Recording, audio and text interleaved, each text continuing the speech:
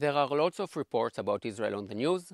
Very bad days are behind us and very bad days lie ahead of us. And watching the news gives a false sense of control, as if you are able to better prepare for what's going to happen. But the best way to take control is to disconnect. When I was a child and there was a scary movie on TV, I would just look at the frame around that TV and tell myself that what I was watching wasn't real. And today, as an old man who will be turning 50 in 9 years, I go outside to the desert. Between the news, the things that are happening right now, and a sense of eternity that I cannot really grasp, the desert rocks, these layers that are 50 million years old, make for a good place in the middle, or at least a nice quiet place to try and sum up the current situation. I'm fortunate in that my private situation is much better than that of most Israelis. First, we are not located in the firing zone. Second, there haven't been any alarms here. Third, I haven't been called up to serve, and I will tell you why shortly. And fourth, and this is an important one, we live in a kibbutz, so in a community. In our neighborhood, we all have small children, so it doesn't really matter how you feel. You need to wake up in the morning and make breakfast. Having our children at the center of our lives is the best possible way to manage our mental health.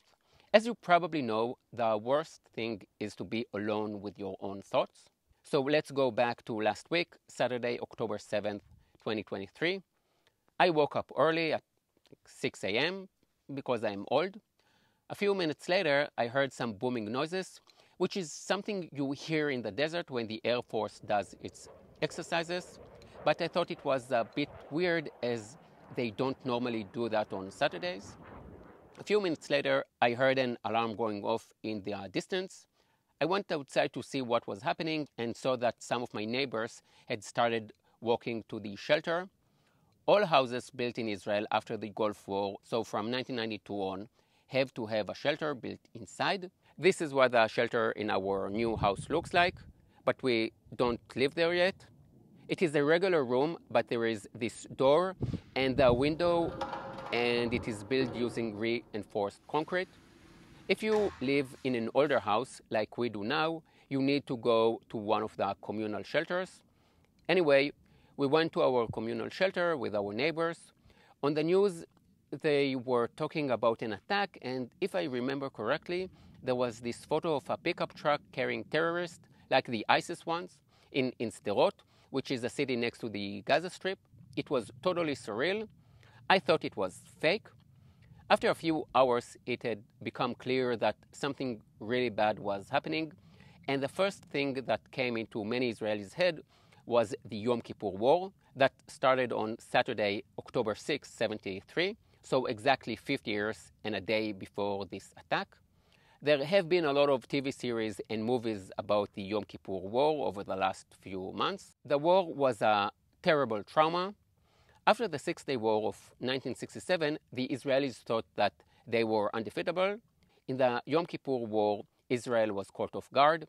Israel was attacked by Egypt and Syria on the holiest day in the Jewish calendar. Israel won after 19 days, but the price was high.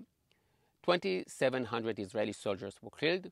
This was a highly traumatic event, which led to many changes in Israeli society. So in the first 2 days, the main association was with the scandal of the Yom Kippur War. And then as the picture of what happened in those first days became clearer, we started to understand that it was way bigger than a political or military scandal. Hundreds of civilians were murdered in their homes by Arab Muslims. Dozens of Jewish babies and toddlers beheaded. I could go on, but there is no need. You already know what they did to the women. This is Holocaust stuff. The 7th of October was the day on which more Jews were murdered than on any other day since the Holocaust, and they were mostly civilians in their own homes. Many Israelis had and are continuing to have anxiety attacks. This is going to have long-term effects.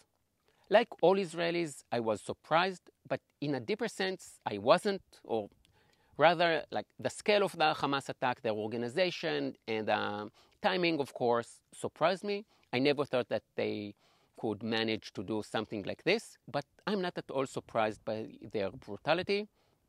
Don't know what I'm talking about? Let's do a quick roundup. Lebanon, from the 70s to the 90s, brutal civil war left 150,000 dead. And this may surprise you, but Lebanon is an apartheid state. Palestinians who migrate to Lebanon in 1948, their children and grandchildren can't buy land and are not allowed to work in dozens of professions. The BBC won't be telling you about that. Syria, 500,000 dead in the last 12 years. Jordan, did you hear about Black September when the king ordered his tanks to drive over 3,000 Palestinians? And Egypt is deeply involved in the war in Yemen, which has so far cost the lives of 100 to 200,000 people. If they kill one another with so much enthusiasm, like in Iran they murder women who don't cover their hair, then what will they do to us if they get the chance? Last week we had a taste of it. I wasn't surprised. I'm a tour guide and my YouTube channel provides tips on how to get the most out of traveling to Israel. And every once in a while I would upload a political video like this one. And my friends who are also tour guides would often say to me, why are you mixing these political videos into your travel tips? You're shooting your business in the leg. And I even took the political videos down for a few months and then brought them back.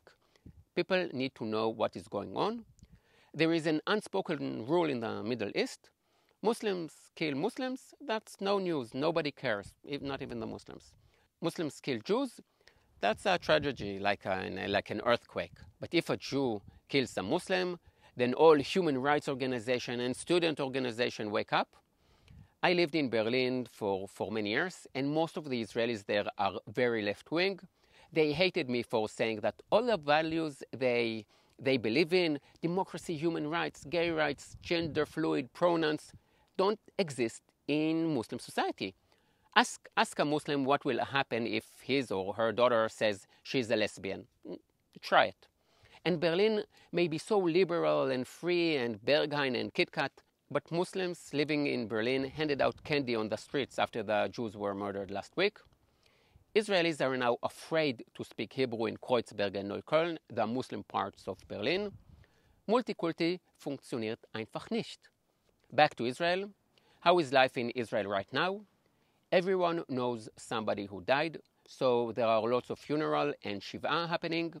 Shiv'ah is 7 days of mourning in Judaism, 7 days after the funeral, when the house is open and all the relatives, neighbors, and friends can come and pay their respects. It's a genius Jewish idea, and one day I will make a video about it. So many men have been enlisted into the army.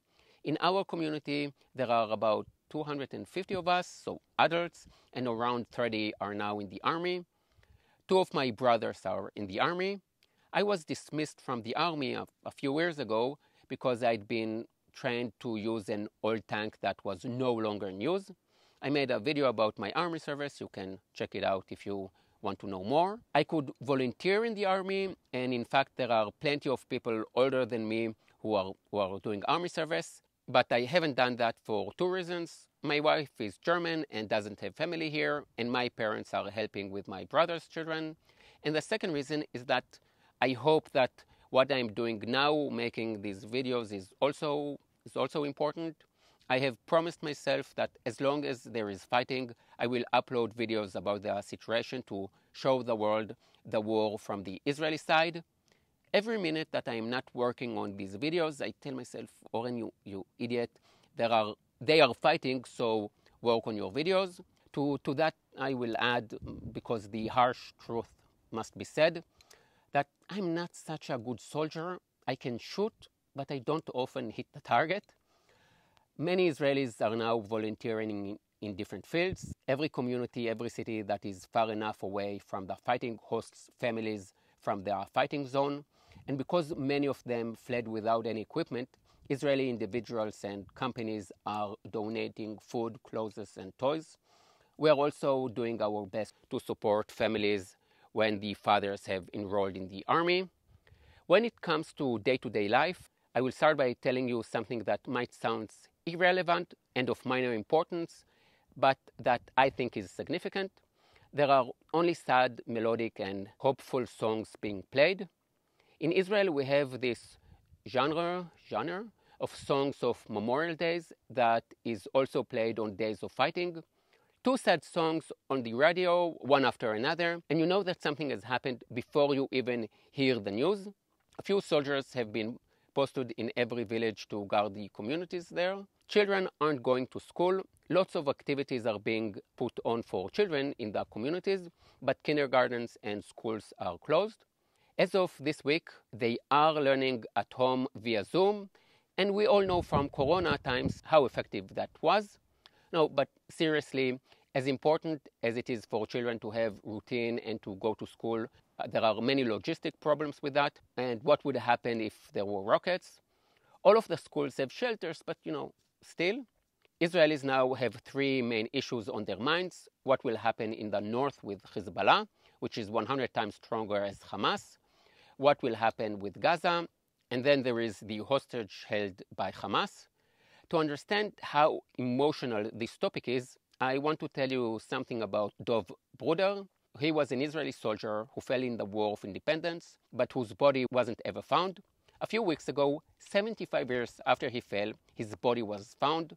How was it found? There is a unit in the Israeli military that is dedicated to finding the bodies of soldiers whose fate was unknown. The discovery of his body made it into the first pages of all the newspapers in Israel.